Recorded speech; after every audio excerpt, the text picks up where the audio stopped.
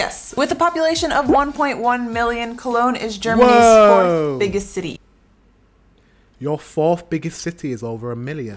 What's up, guys? It's Dwayne, back again for another video, back in for a reaction, and today's a great, incredible, beautiful, amazing, incredible, I said incredible twice, day, because it's a Germany day. Germany's top 5 cities explained. Without further ado, let's get into this reaction. Let's go. We are Diana and Phil. Diana's from the United States and I'm from Germany, and in today's video we're gonna talk about the big 5 German cities according to population and explain what you can expect from each city, give you a feeling for it, and also how similar and different each of these cities are. And the first city is gonna be Frankfurt am Main. Frankfurt am Main. I've heard of Frankfurt. Honestly, guys, I don't know much about Germany. I don't know much about Frankfurt. I'm excited for this video because I'm going to be learning about each city now. So, each major city. So, Frankfurt's population is about 760,000 people, and it's located pretty centrally in Germany, in the state of Hessen. 760,000 people is the size of the city that I'm from in England. It's called Leeds. You can Google it if you want to. Leeds is in Yorkshire. In the United Kingdom, and it's around that population size, so it's probably like a sister city to Frankfurt. So it's like a large city. I don't know if this is. I don't know if Frankfurt am Main is classed as a large city in Germany. Let me know in the comment section. Financial center, it is a huge European hub for transportation, tourism, and commerce. It is also huge in the service industry.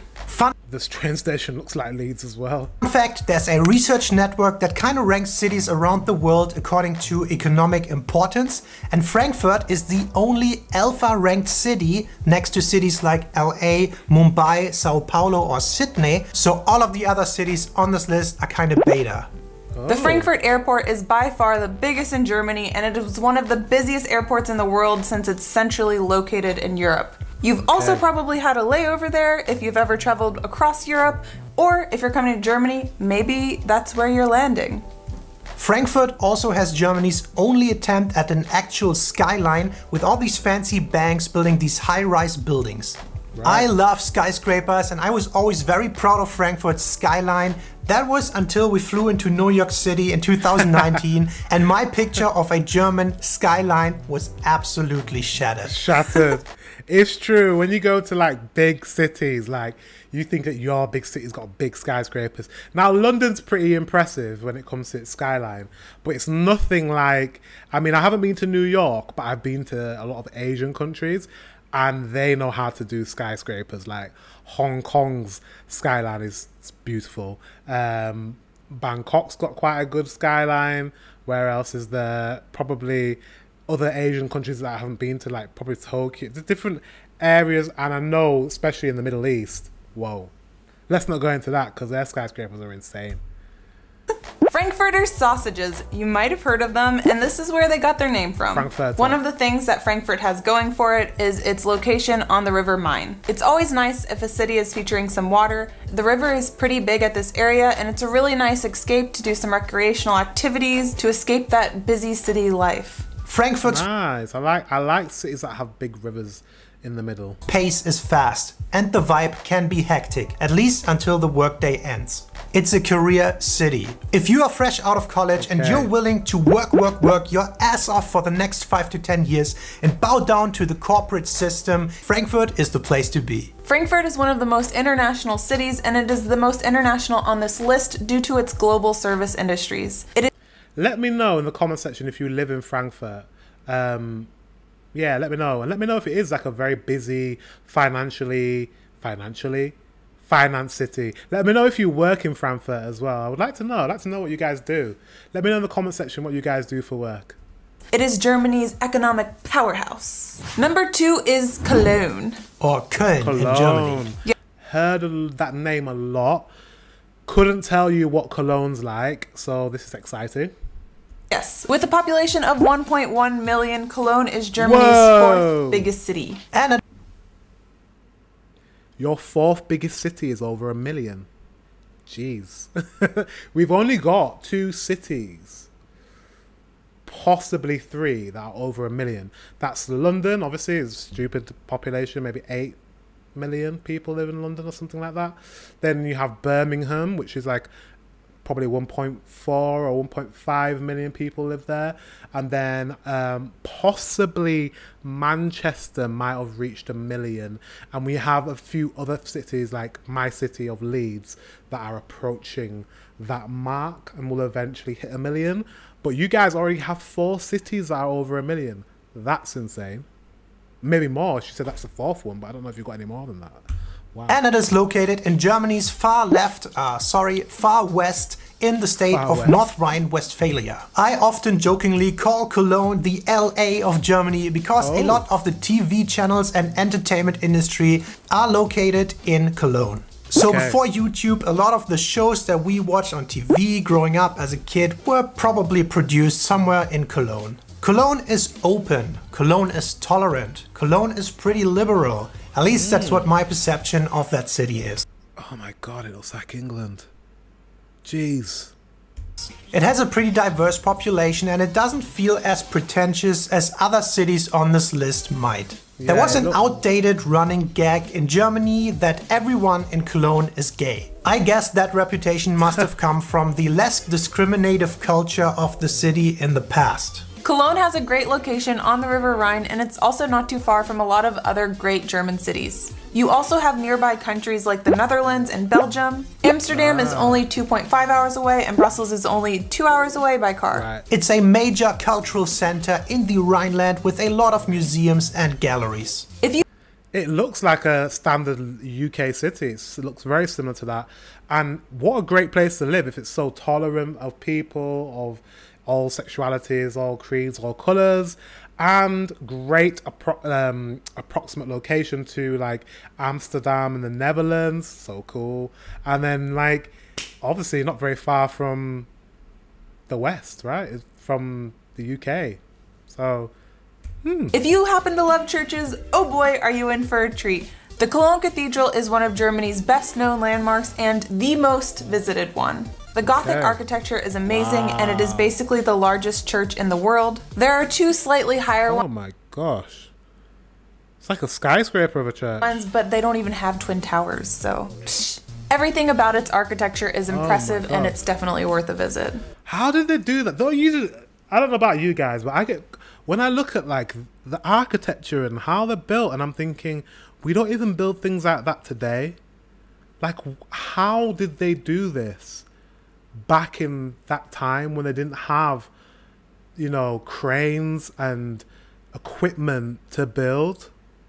Like, it's very confusing to me. I'm like, how did they do that? And I don't think there's any information or plans or like, I don't know if there's information out there on how they did it so they can recreate that in the way that they did it. I don't know. Okay, I digress, but it's insane. There's just a good mix of people in the city and the general vibe was pretty much down to earth. If you like to eat, like us, there are some fun local dishes to try. The most important is Himmel und Erd, a dish that is made of fried blood sausage, roasted onions, and mashed apples. Interesting. Fried blood sausage, that's kind of like our black pudding. We have black pudding that's like fried blood sausage. And she said apple, mash, onion. It looks nice. I bet it's nice. You can check that out in our Cologne videos. Alright, the 3rd city on our list is Munich. Munich, again, a city that I've heard a lot about. I have positive connotations towards that city. I don't know anything about the city though, so this is gonna be fun. Or München in German. München. And with a population of about 1.5 million people, it's Germany's 3rd biggest city, and of course it's located deep in Bavaria in Germany's southeast. Love it or hate it, Munich is very beautiful and has a very high quality of life if you can afford it. One thing that Munich has going for itself for a city of that size, it has a pretty relaxed vibe. They call it the biggest village in the world. Right. Oh. This is home to the world famous car manufacturer BMW, which is why you will see more BMWs on the street than anywhere else in the world. as well as Germany's most successful football club, the FC Bayern München. The city loves their cars and football. The Bavarians are proud of It's a good football team.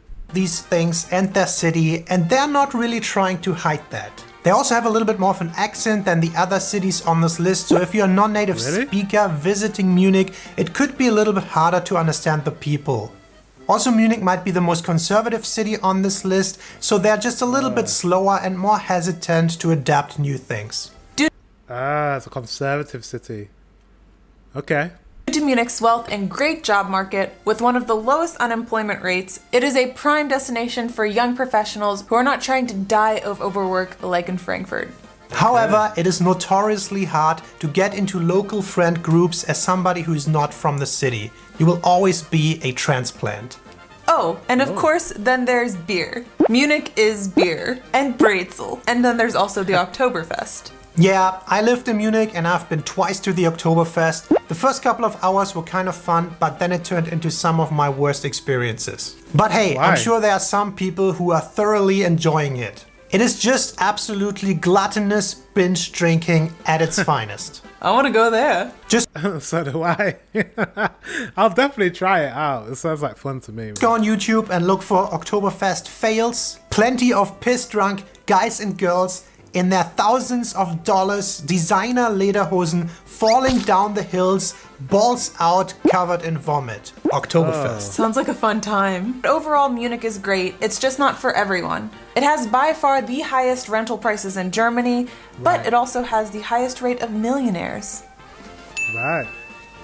No. The best thing, in my opinion, is the nature surrounding Munich. It just takes 45 minutes driving to the south and you're at the foothills of the Alps. Skiing, hiking, downhill mountain biking, all in reach. That's probably why it's expensive, right? If it's so close to the Alps, and the Alps is like a tourist destination of Germany, that's where a lot of people go to, right? To experience the wonders of Germany and the mountains and the hills and the beauty.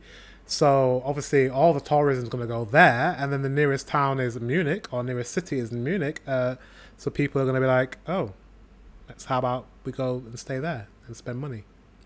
Makes sense. The entire south and the southeast outside of Germany. Do you know what that looks like? Absolutely stunning, incredible, and almost doesn't look real. That almost doesn't look real. But it looks like the hills are alive with the sound of music. That's what it looks like. Was it filmed in the Alps? That scene. I know it's not. It's Austria, right? That's where it was filmed. That's where it's based or set. But was it actually filmed here?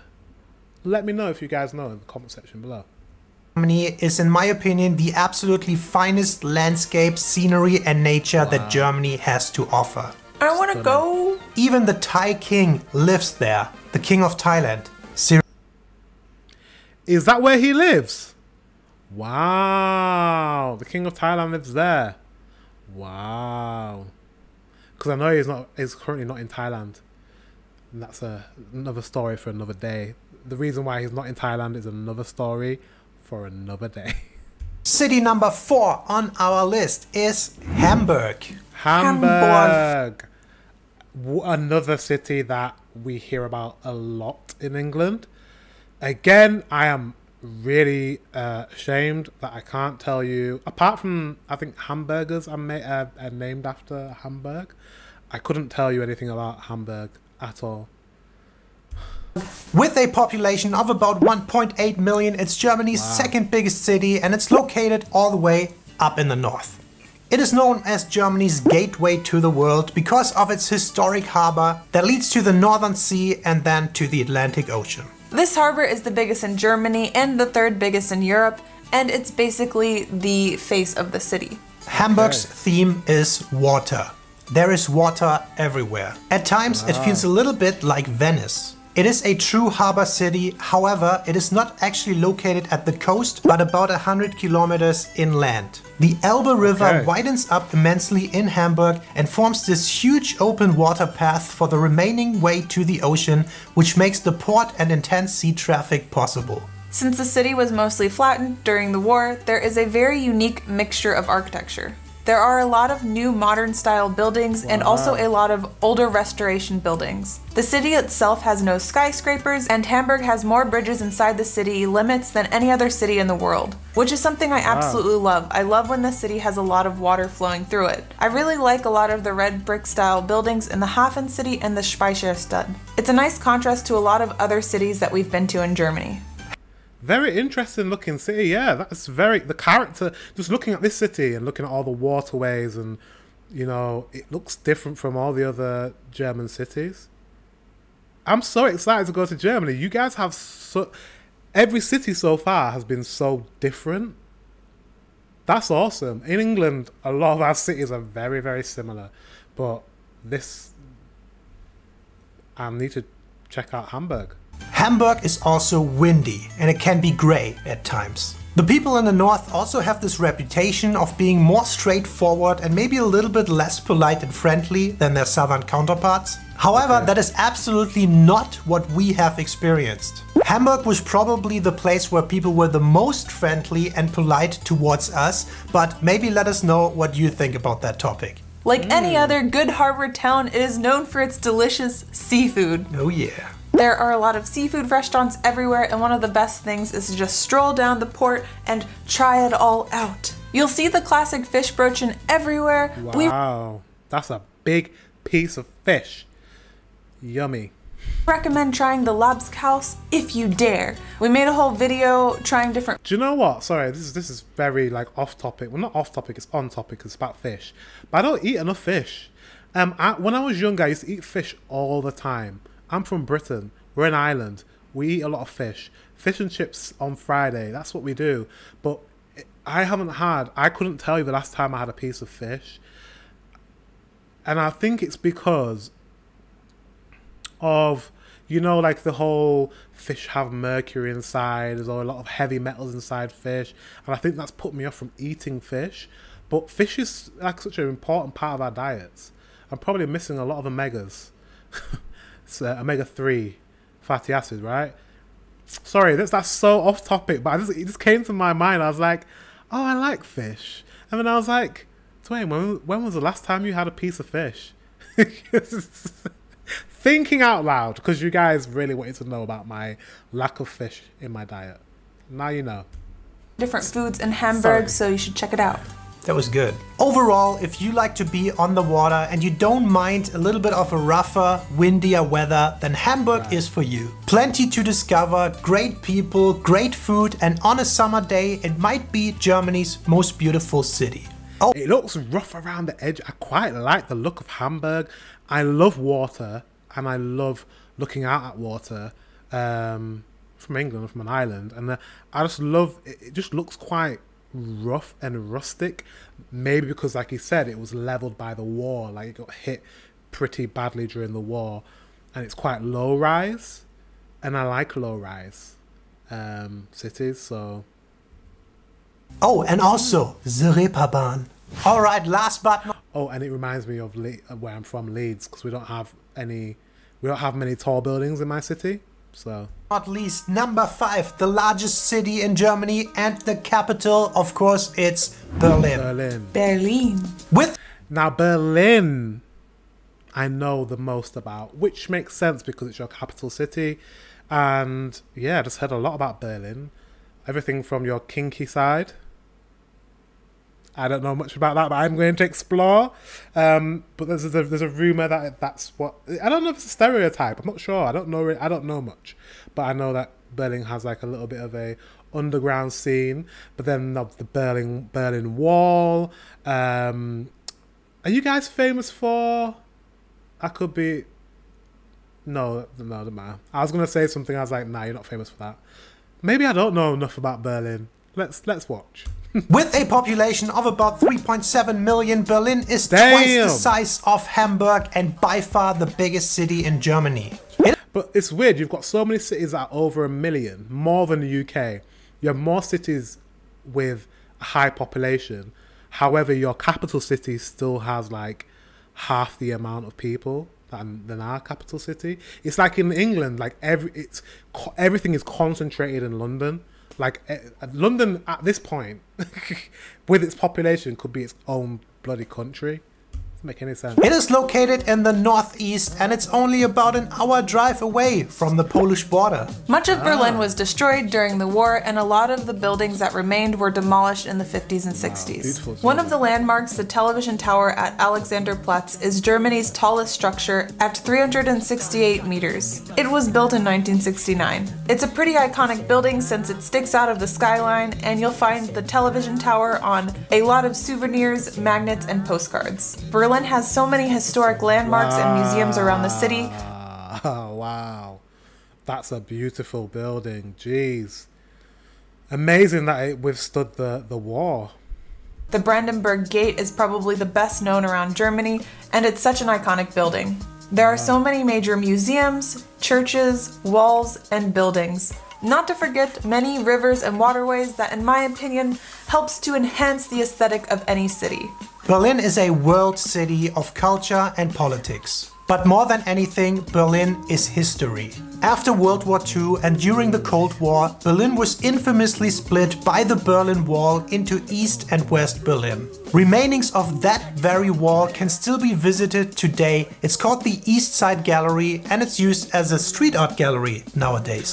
If you love history, you could spend days, weeks, or even months going to all the different sites. Berlin is also home to at least 180,000 Turkish and Turkish-German residents, making it the largest Turkish community outside of Turkey. And that is probably why Berlin has some of the best döners we've ever eaten, and Döners, is that how you say it? Döners.